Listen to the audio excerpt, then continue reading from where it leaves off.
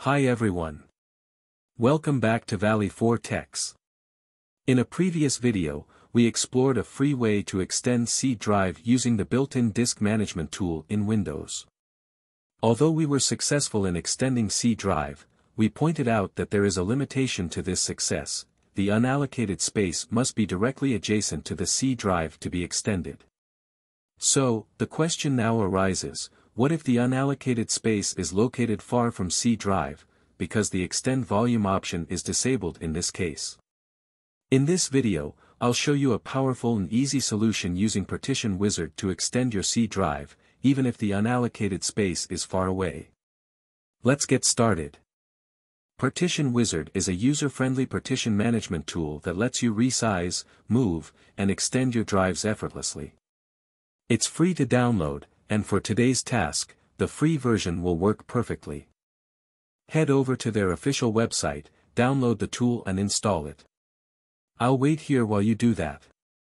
In my case, I'll be using a portable version of the tool, which doesn't require installation on the system. I'll leave the download link in the description below the video for those who want to use it.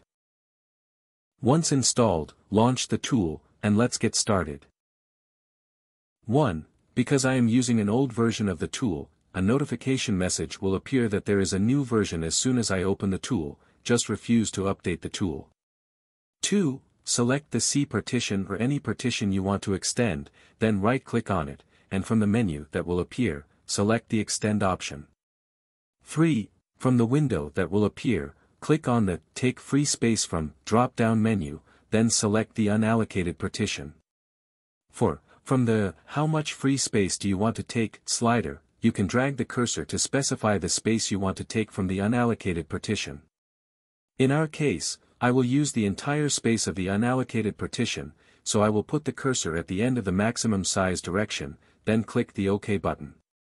5. Once done, click the Apply button in the upper left corner, then click the Yes button to confirm the operation.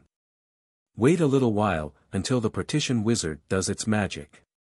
6. After Partition Wizard finishes extending C partition, it will tell you that the process was successful. Just click the OK button.